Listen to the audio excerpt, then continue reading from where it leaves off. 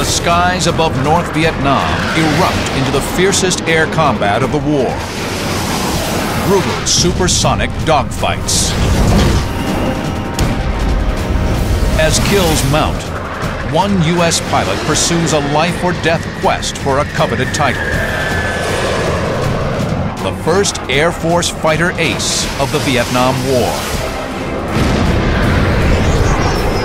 Using state-of-the-art computer animation, you're in the cockpit with America's finest pilots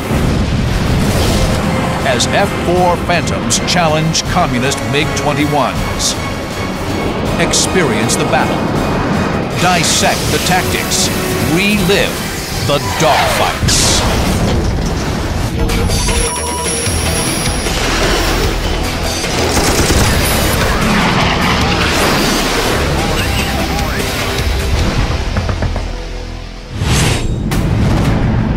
April 16, 1972.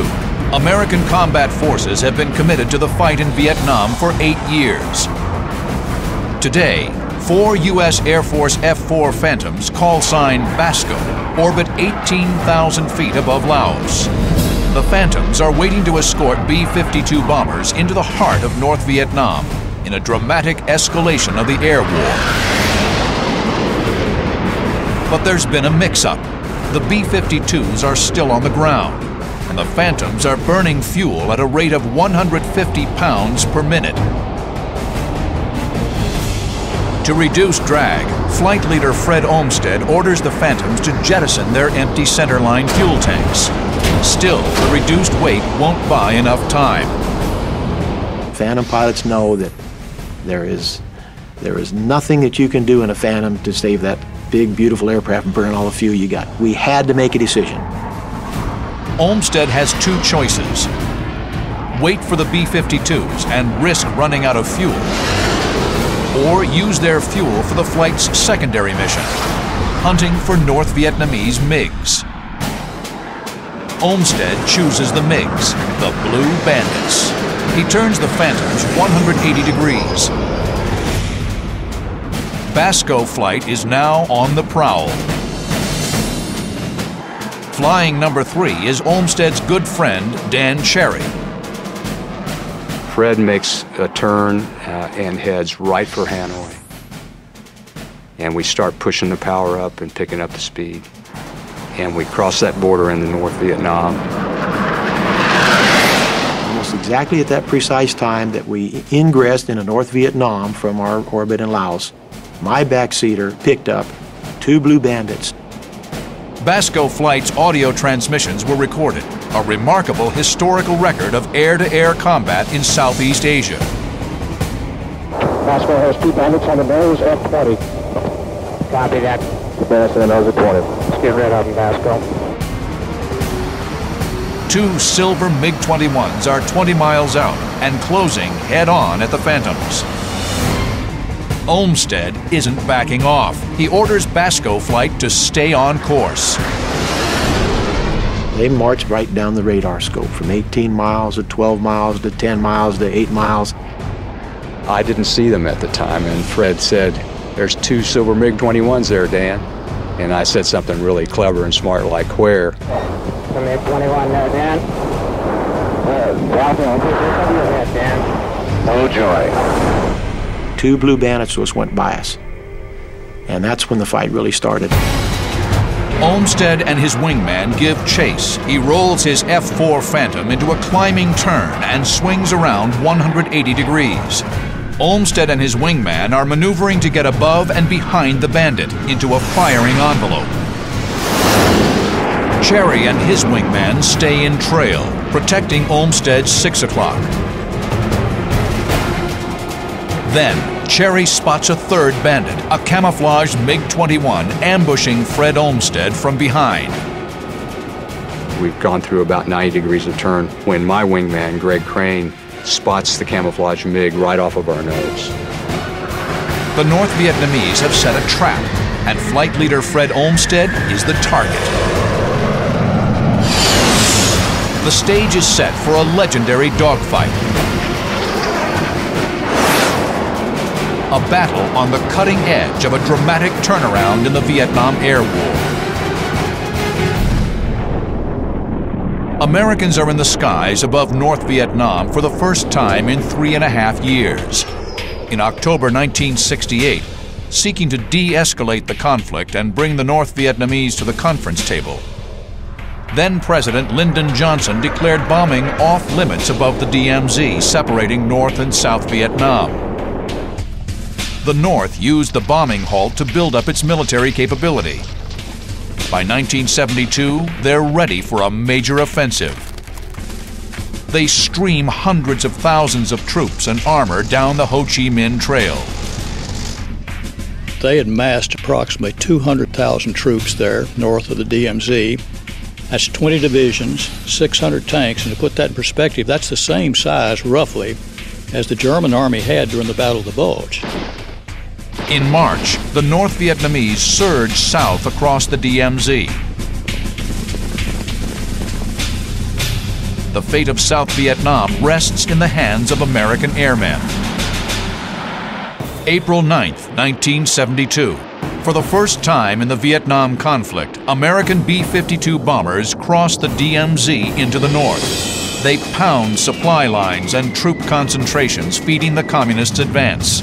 The gloves are coming off. In addition to dropping bombs, F-4 pilots have another mission: protect lumbering B-52s from enemy MiGs.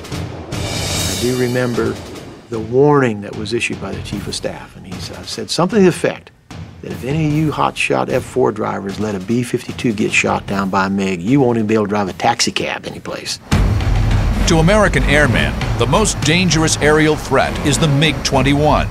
First introduced in 1956, the MiG-21, like its MiG-15 and MiG-17 predecessors, is renowned for its speed and agility.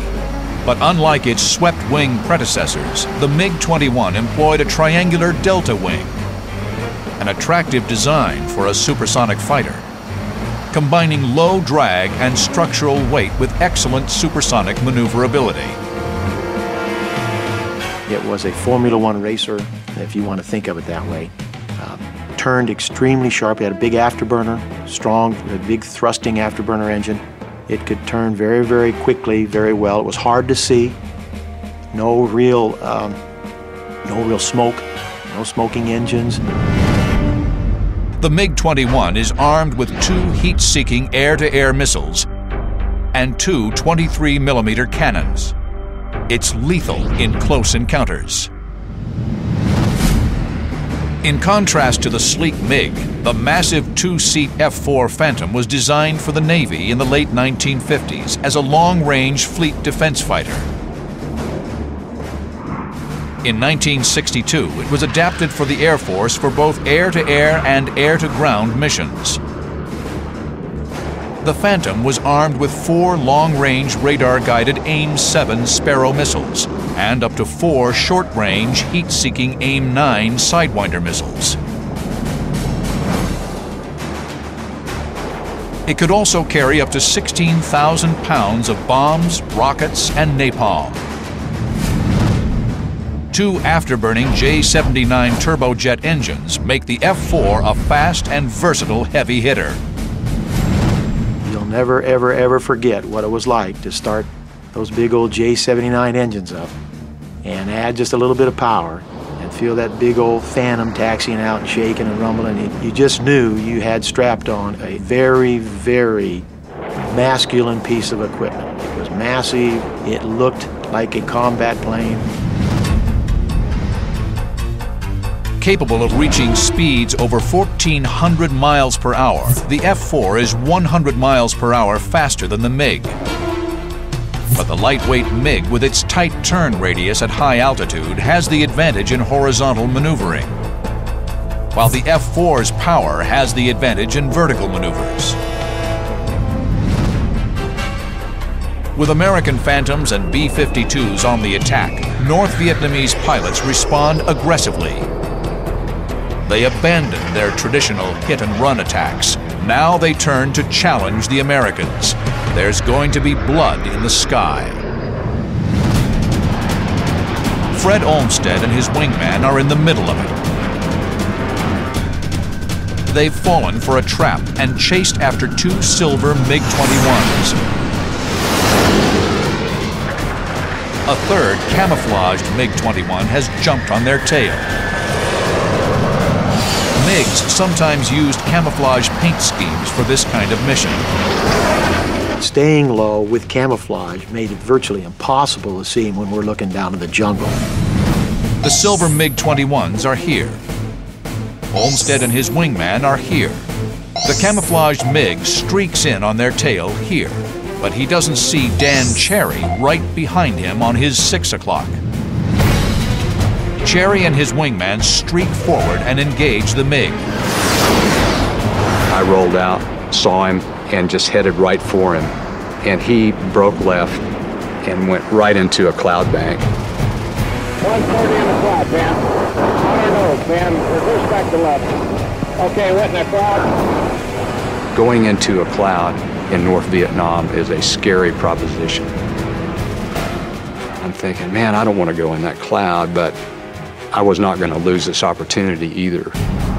For American airmen in the hostile skies of Southeast Asia, an innocent-looking cloud can be a death trap. Vietnamese radar operators can track the F-4s through the clouds to launch surface-to-air missiles against them. The F-4s can electronically detect a SAM launch, but can't visually avoid the missile.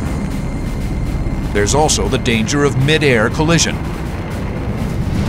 Cherry and his wingman know the risks involved. The American airmen are enveloped in a gray, foreboding mist, but the F-4s press the attack. April 16, 1972. American airmen are in the skies of North Vietnam for the first time in 4 years. Dan Cherry and his wingman Baby Beef Crane have chased a MiG into the clouds.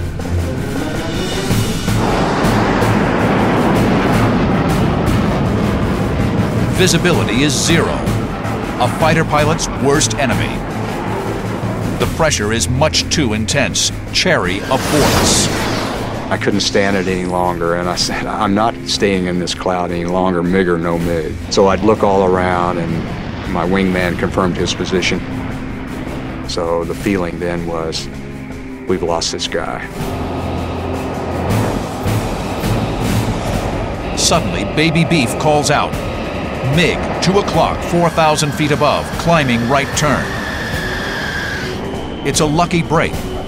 The MiG bursts through the cloud bank right in front of him. We're right behind him now. We're right behind him. We're right behind him. Cherry peers skyward. The MiG has lost speed in his climb.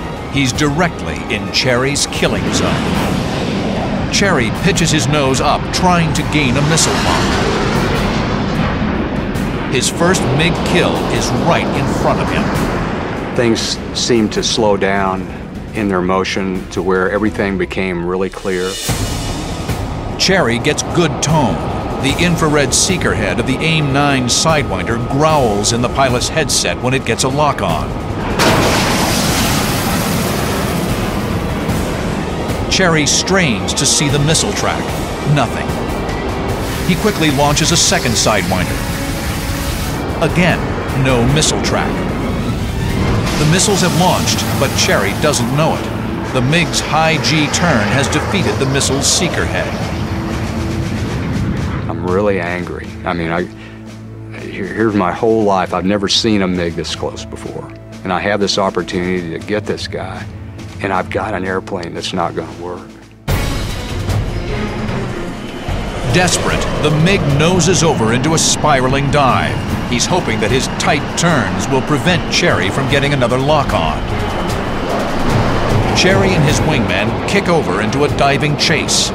From 25,000 feet, the three planes hurtle toward the ground. The Americans have the weight and thrust advantage. Baby Beef has nosed ahead in the dive.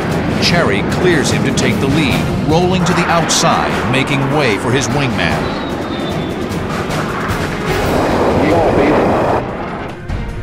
Beef can't use a heat-seeking Sidewinder. The MiG's turning too tight. He knows it can't lock in a high G turn. He fires a radar-guided Sparrow. Something's wrong. It drops like lead. Then he fires another one, and it does ignite, but it goes into a huge corkscrew out to the right. Then the third missile he fired, and it was tracking really well. And I thought, man, this is really looking good. Beef's third missile streaks through the sky. Another radar-guided Sparrow. The Sparrow tracks steadily on the descending MiG. The MiG brakes hard right. The 500-pound missile should follow, but it darts past without detonating. Cherry and Beef have fired 5 missiles. All have failed. It's a problem that's plagued the Air Force since the beginning of the war. Developed in the mid-1950s, the heat-seeking AIM-9 Sidewinder relies on infrared homing. First-generation Sidewinders are plagued with problems. They're prone to interference by clouds and rain, and often lock onto bogus heat sources, like the sun. With an effective range of 2 miles, the Sidewinder is best employed against short-range targets. Its long-range counterpart is the AIM-7 Sparrow, whose maximum range of 28 miles is far greater than the Sidewinder. Introduced in the late 1950s, the Sparrow uses radar instead of infrared. It must be actively tracked to the target by the F-4's backseater, the Weapons System Officer, or WISO. But the Sparrow is virtually useless against fast-maneuvering targets inside a 5,000-foot radius. During the war, there were over 200 occasions where someone fired a Sparrow missile. It never came off the airplane. Of the ones that did come off the airplane, the kill rate was 0.11. In other words, 11 out of 100 were victorious. The Phantom Air crews have another problem. Air Force fighter pilots, as opposed to their Navy counterparts, received little or no training on how to maneuver against small, fast adversaries like the MiG. What did I learn in my training about MiG pilots? It's a very simple answer. I learned virtually nothing. The experience we received in training was not against any dissimilar type aircraft. We only saw other fellow Phantoms with the same flying characteristics that we had. The most effective air-to-air training we had was done illegally. And we would go out and fly our bombing mission or our radar low-level navigation mission and save some fuel at the end and then fight with each other. So whatever skills we had when we went in there were developed by hook or crook. Thrust into his first dogfight against an actual MiG-21, Dan Cherry is on a steep learning curve. He races through his options. 2 of his missiles have failed. But he's determined to kill the MiG. This is going to sound weird, but I'm thinking I'm going to ram this guy. That's the aggressive feeling that I had at the time, was that I was not going to let this guy get away. The MiG has lost airspeed in the turn. Cherry and Beef pitch up and roll vertical to keep from overshooting. As they descend once again on the MiG, Cherry calls for the lead. I got him wide. Okay, he's breaking left. He's big left, Beef. I got him. Fast full break left. Okay. Go get him, Dan. I kept telling Greg to get out of the way, and I'm in burner, and I'm trying to close on him because I'm ready to shoot. I'm ready to try to shoot. Cherry slides past Crane and fires a missile. Lo and behold, that big AIM-7 Sparrow comes out of there, and it does one of these kind of like a barrel roll maneuver like this at first. The Sparrow appears to be tracking off course, but then, to Cherry's relief, it rides the Phantom's invisible radar beam to the target. Its 65-pound warhead detonates, ripping the right wing from the airplane. Cherry watches the plane plummet in a fireball. Go down. Parachute, I parachute. From the flames, the MiG pilot miraculously appears underneath his parachute. Cherry roars past his vanquished opponent. I made a little jink with the airplane to miss the MiG pilot and his parachute. We went up by him, well within 500 feet of him. And I remember clearly his legs sticking out straight like this, and the black flying suit he was wearing, the black flying suit on. Dan Cherry has killed his first MiG. Roger, understand you got a kill on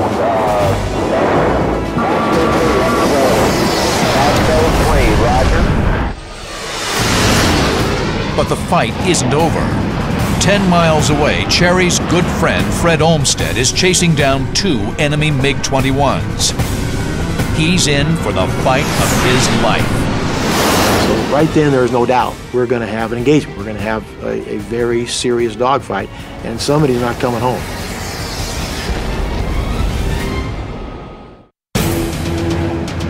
April 16, 1972. F-4 Phantoms are dueling communist MiGs in the most intense dogfights of the air war. Fred Olmsted is on the tail of 2 MiG-21s. The enemies streamline their fighters for battle. I then remember distinctly seeing silver objects coming down in front of me, and they pickle their centerline tanks. Then, unexpectedly, the lead MiG rolls inverted, diving earthward. And he was gone. He was out of the fight. That meant it was my airplane and my wingman against their wingman. Olmsted and his wingman are here. The MiG leader has just bugged out, leaving his wingman to fend for himself. Olmsted bores in for the kill. The lone MiG jinks down and into a left turn. A classic MiG ploy. He wants to lure Olmsted into a horizontal fight where the more maneuverable MiG can outturn the Phantom. Once I saw that turn, I was confronted with a choice here, whether or not to try and turn with him and get the gun sight on him, or try and accomplish what I had learned in the past. And I said, I'm going to fight this guy in the vertical. I'm not going to get out there and try and turn with this man. Olmsted pitches vertically, then rolls over into a dive. The move allows him to stay behind the MiG while keeping his airspeed up. He'll avoid a turning fight where his heavy Phantom will dissipate crucial airspeed or energy at a far greater rate than the lightweight MiG. It's an effective maneuver called lagging. I found that I could accelerate coming down because gravity was working for me, pull inside and use my increased energy to close the distance that way. Olmsted and his wingman repeat the maneuver several times. The horizon tumbles as the planes jockey for position.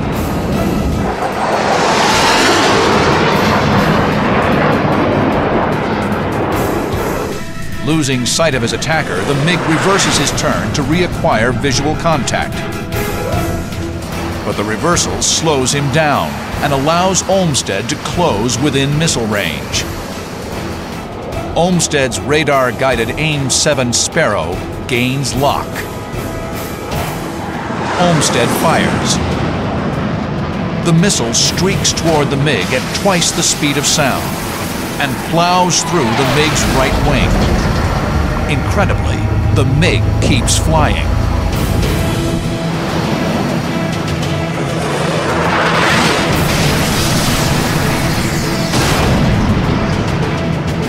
I don't know whether the missile only partially detonated or perhaps it was just the impact that absolutely sawed that wing off, but that's what I had. I had a MiG with about a half of a right wing and a spiraling left-hand turn at that time.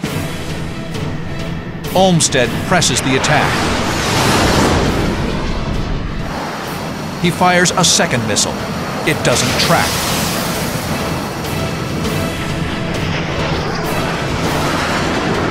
Sparrow 3 armed. missile away. It hit him right in the top of the canopy, right through the canopy, and then I got a pure, absolute explosion because the airplane just exploded. It looked like two miniature nuclear fireballs, actually, and it just spiraled right down in front of us. Red ground, Pasco 01. Let's grab those. Scratch number 821. Fred Olmsted has kill number 2 for Basco flight. What began as an aborted B-52 escort mission has resulted in 2 confirmed MiG kills. In 1972, the North Vietnamese have less than 60 MiGs in their Air Force. Thanks to Fred Olmsted and Dan Cherry, they've lost 3% of their fighters. On the ground, the determined North Vietnamese continue their offensive. In May 1972, the bombing campaign intensifies dramatically. B-52 sorties are doubled, from 1,500 in March to over 3,000 in May. F-4s are employed for bombing strikes and strafing runs against North Vietnamese infrastructure and troop positions. The massive new aerial offensive is called Operation Linebacker. There were much greater numbers of aircraft involved. It was a massive campaign that probably did more damage in 2 weeks than the rest of the damage done in the entire war in North Vietnam. The strategic objective is to both blunt the North Vietnamese advance and to bring them back to the negotiating table in Paris. There's a renewed sense of purpose among the American airmen, including Captain Steve Ritchie. After graduating number 1 in his flight training class, Ritchie served his first tour in Southeast Asia in 1968. He then returned to the States, where he became one of the youngest flight instructors in Air Force history. In 1972, he returns to Vietnam. I don't think any of us felt like we could sit here and live this good life here in America while our friends and our colleagues were back in Vietnam. Steve Ritchie racks up his first 2 MiG kills in the opening weeks of Operation Linebacker, one on May 10th. Another on May 31st. Ritchie is proving himself a skilled dogfighter. As Linebacker rolls on through June, Ritchie flies in support of dozens of strike missions.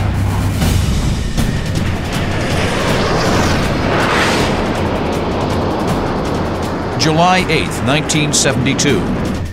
On routine combat air patrol, Ritchie will tangle with a flight of lethal MiG-21s and plunge into one of the most astounding dogfights of the Vietnam War.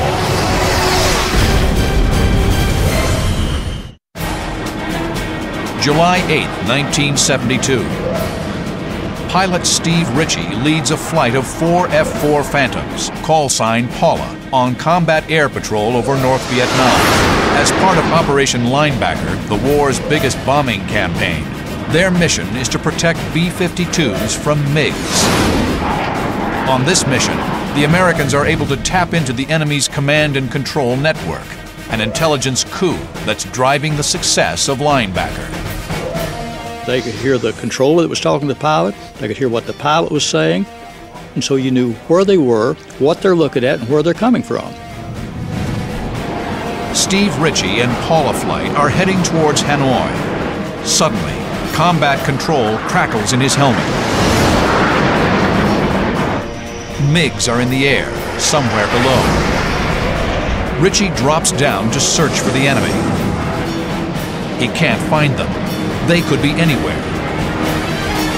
Then another warning comes over the radio.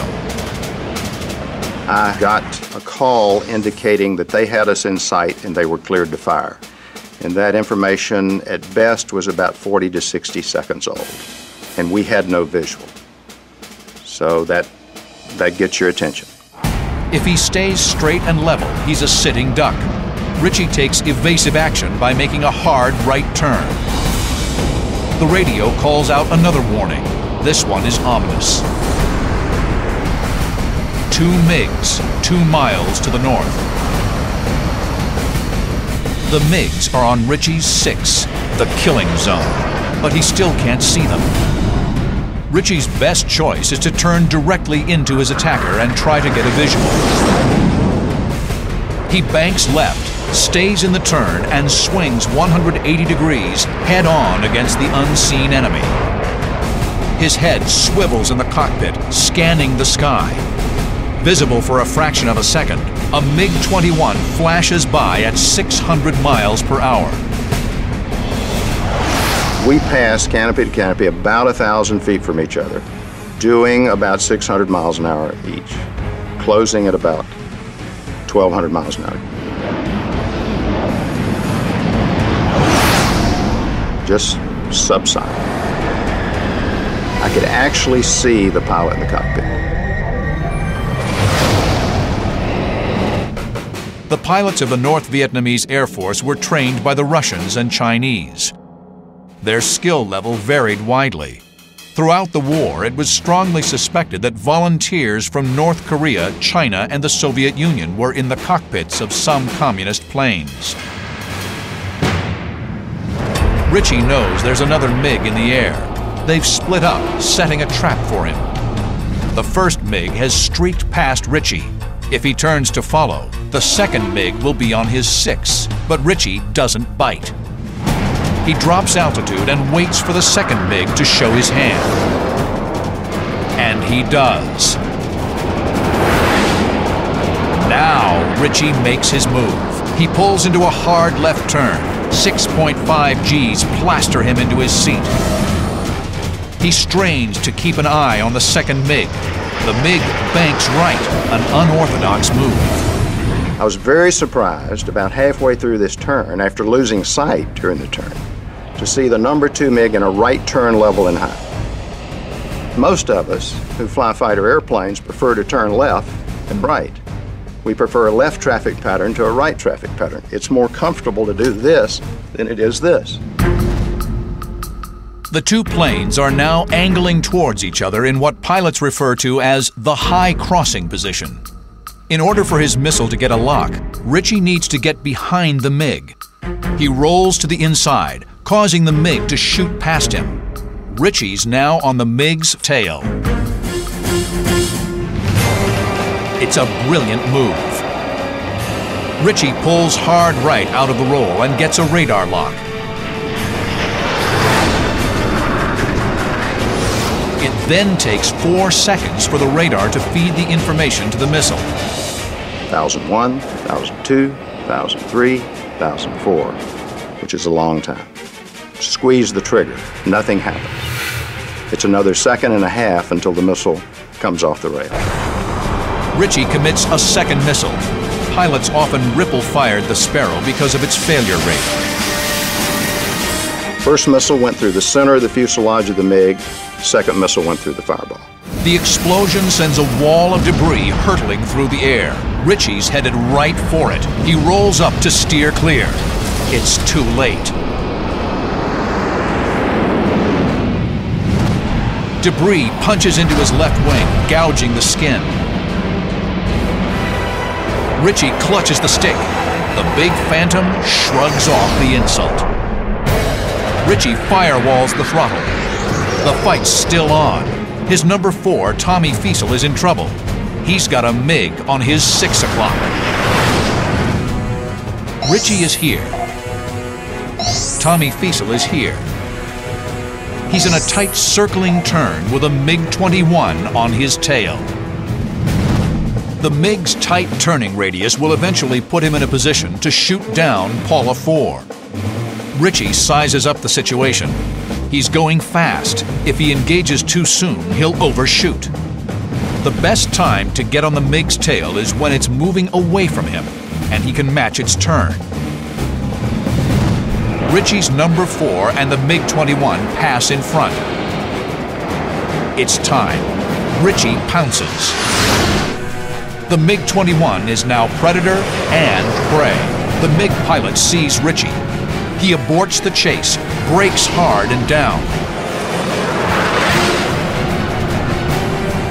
Put the MiG in the gun sight, auto whack lock with the trigger on the left throttle. Immediate lock on, 1001, 1002, 1003, 1004. Squeeze the trigger. The 12-foot-long Sparrow blazes off the Phantom. At 1,200 miles an hour, the Sparrow rocks to the right, and then, like a spear, it buries itself deep in the MiG's belly.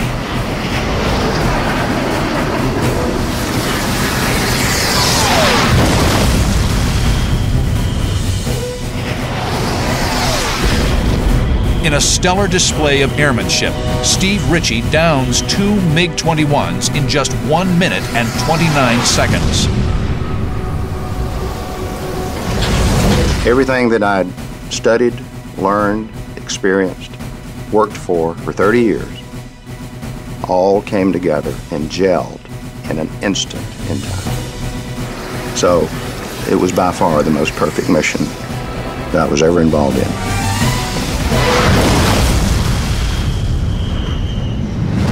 Paula Flight rejoins and heads for home, Udon, Thailand. When they arrive, the celebration begins. I actually flew a couple of victory rolls over the field, which is kind of traditional. And we had a party at the club that night you would have enjoyed. Steve Ritchie is on the cusp of greatness. He has tied renowned veteran pilot Robin Olds with 4 MiGs to his credit. Ritchie needs just one more kill to join the coveted ranks of American fighter aces. But the quest could cost him his life. Steve Ritchie's double MiG kill on July 8, 1972 is hailed as one of the war's great dogfights. Now he needs just one more victory to become the Air Force's first and only ace pilot of the Vietnam War. There was a whole lot of attention because the Navy had an ace, Air Force didn't have an ace. There was a lot of pressure. August 28, 1972. Steve Ritchie leads a flight of 4 F-4 Phantoms, call sign Buick. Their combat air patrol mission is winding down when he gets word of MiGs in the air. I was northwest of Hanoi, beginning to get low on fuel. Turns out MiGs were southwest of Hanoi and were being vectored back to Hanoi. As flight lead, Ritchie's Phantom is equipped with a little black box that makes a big difference in air-to-air combat against MiGs. The APX-81, officially known as the Combat Tree, or just Tree to airmen. Tree is an IFF, Identification Friend or Foe transponder system. All military aircraft carry transponders that send and receive identification information to air traffic control and friendly planes. But Tree is unique. It can read the enemy's transponder. Tree-equipped Phantoms can tell if a blip on their radar is a MiG and shoot them out of the sky from miles away. We got the Tree contact way out. 2 MiG-21s coming back, non-maneuvering. They're about 5,000, maybe 8,000 feet above us. Started this climbing turn into the direction of them on the radar. Ritchie has used technology to get in position, but he must get a visual before he can fire. Under those circumstances, the cardinal rule is to never fire if there's any chance there could be a friendly in the forward firing sector. The aircraft hurtle in, their closing speed a blistering 1,500 miles per hour. Ritchie fires 2 missiles, but at these staggering closing speeds, the missile can't maintain radar lock. They streak away harmlessly. The MiGs take no evasive action. They're focused on reaching the sanctuary of Hanoi's anti-aircraft defenses. Ritchie must make his kill soon. The MiGs roar head-on past the climbing F-4s. Ritchie orders a left brake. They swing around 180 degrees and zero in on the MiG's tail. I'm now supersonic, doing about 1.2 Mach. They're still subsonic. And I got a radar lock on, fired 2 missiles.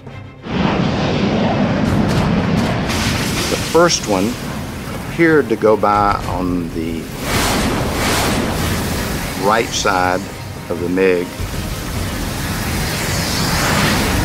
and he broke left, which solved the problem for the 4th missile.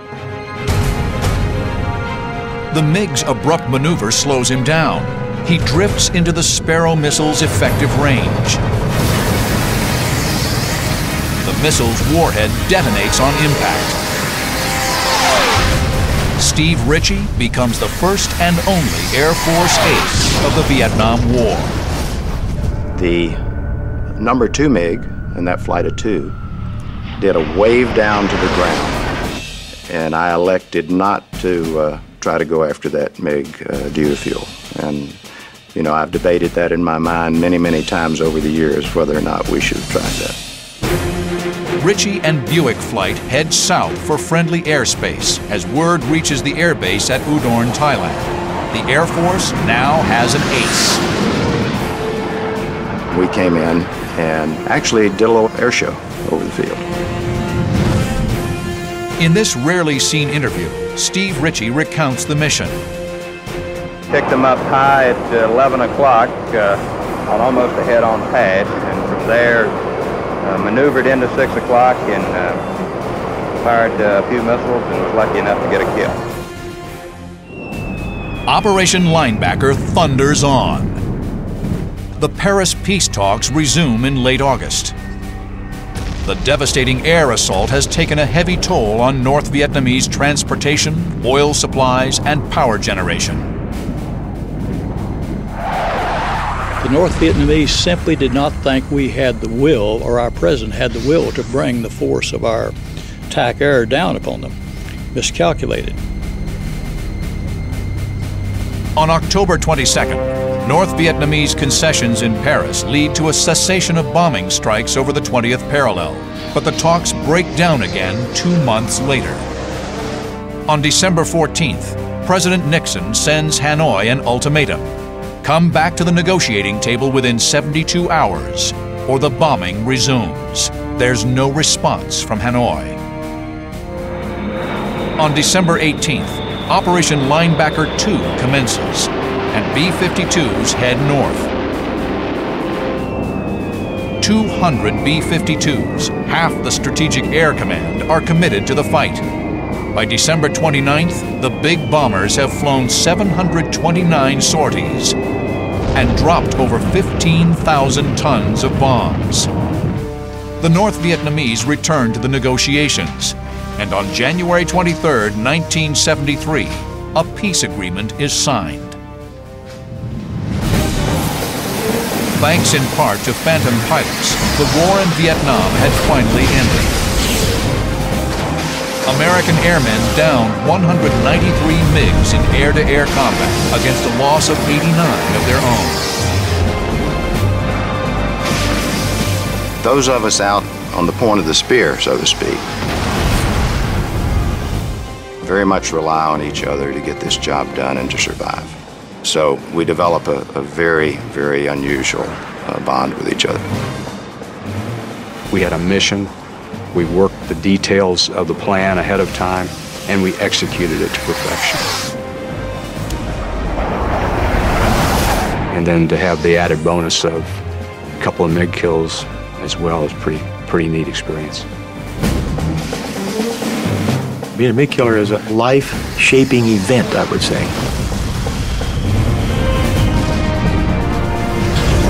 You feel honored to be part of a very, very elite group of fighter pilots, going back to World War I, World War II, Korea, you name it. And the men that can claim to have won aerial victories and dogfights, an illustrious group. So it is an honor and a privilege to be part of that group.